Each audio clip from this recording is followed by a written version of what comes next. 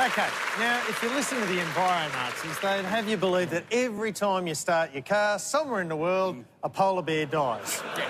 But the reality is that the car industry has, in fact, done more to reduce greenhouse emissions than almost any other industry. Actually, in Australia, cars represent less than 8% of the total carbon emitted in the atmosphere. Yeah, and this got us to thinking, at the moment, look, the motoring world has a veritable plethora of fuel. Veritable plethora? Yes, Pete, a lot of alternative fuel sources available, which got us to thinking, how good are they really? OK, koala huggers, listen up. What we're going to do is take a selection of the best alternative fuel cars and drive them over a variety of terrains, in the city, through the suburbs, and then out in the country, to see both the positives and the negatives associated with each. OK, so of course we're going to have the Prius hybrid. Biggest selling hybrid in the world. This is the third generation, but it's still got two motors under here, a petrol motor and an electric motor, to do the business of not much. Well, that's what I love about this. This is the most fuel-efficient car in the country, and it's just a normal turbo diesel Fiesta, just a normal car. Drives like a normal car. That'll be right. Good old Jacobson brings a knife to a tofu fight. Oh, yes, mate, the Holden SS Commodore 6-litre V8.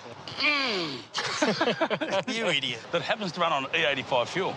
Fuel source made from corn, sugarcane, or anything that contains sugar, which works. So it's actually the right car. First, let's hear some of the advantages of these green machines.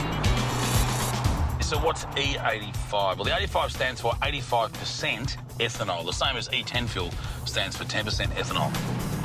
Now, despite what some people think, there's absolutely no loss of power. But ethanol does burn faster, and what that means is you travel less distance on a tank of fuel. For me, I like it. I think it's kind of, I don't know, guilt-free driving. SS.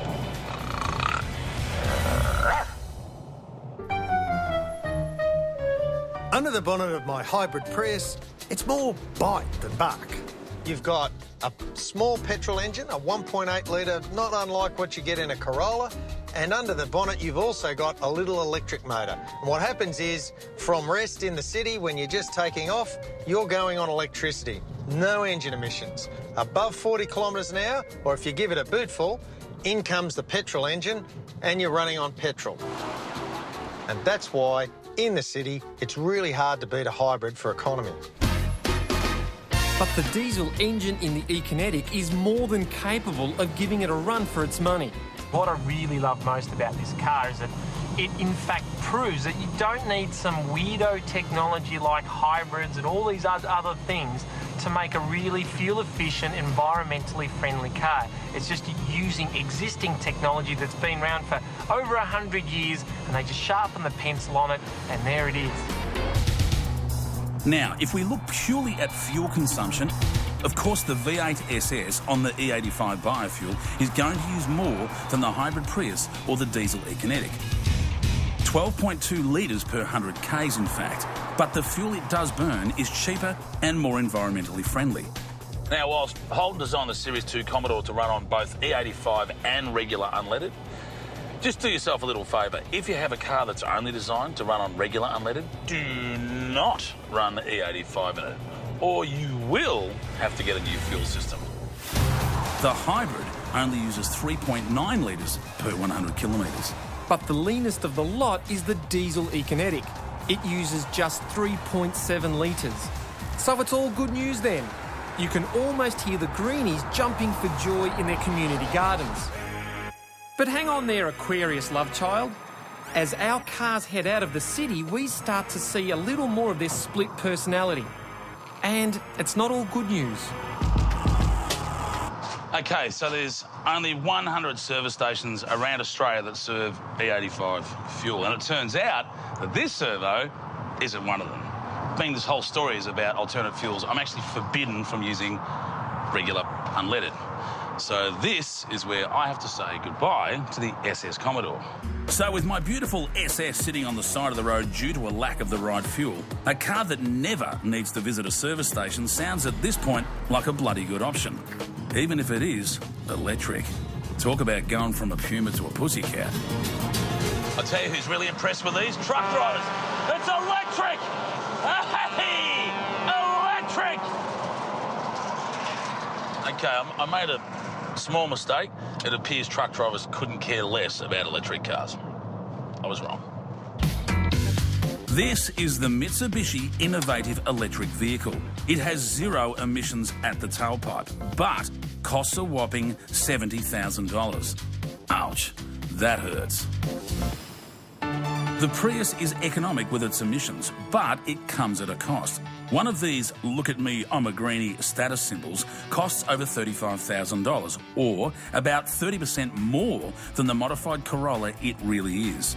But that's not its biggest problem. Instead of focusing on car emissions, maybe what Toyota should be doing is exporting this vigorously to places like China, where they have a massive overpopulation problem. Because I'm telling you, every bloke who buys one of these will never get laid. Never. The diesel E-Kinetic uses less fuel than the hybrid, but diesel isn't without its problems either. Litre for litre, diesel emits more carbon than unleaded. And because it's a denser, heavier, less refined fuel, you end up emitting all these toxic nasties out of the tailpipe. They're really bad for the environment, but they're even worse for your human health. On paper, it looks like the electric vehicle is the cleanest and greenest, but they are far from perfect. In fact, with a driving range of just 80 kilometres, when the vehicle runs out, your refuelling options are limited. And ironically, environmentally disastrous. This is not as heavy as it looks, you know. Actually, I think just a little bit heavier than that because of the batteries. You right? Yeah. Now, thanks for your help. I'll tell you. You know, the fact that I've had to push this car up a hill because it ran out of battery power is not our beef with electric cars in this country.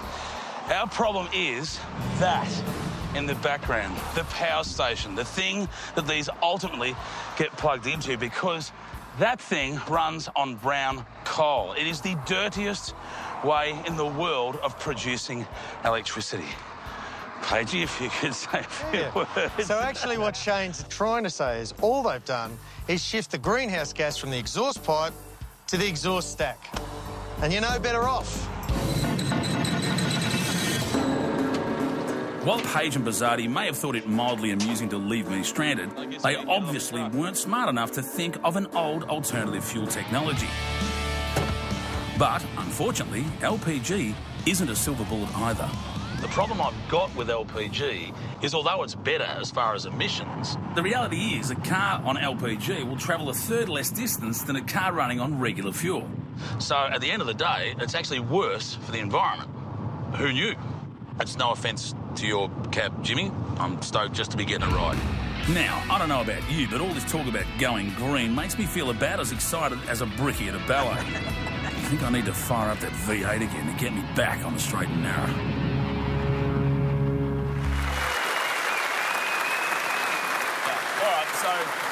The question that people at home are asking now is, what is the answer? OK, well, there isn't actually just one answer. There's no silver bullet.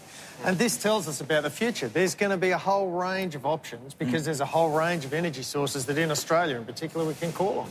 Yeah, but funnily enough, the best compromise to all this is, in fact, over here. It's something that we've had all along, and it is, in fact, a lean-burning, direct injection, very efficient petrol engine. That's the best compromise right there. You know, these cars do represent the future, believe it or not, I think.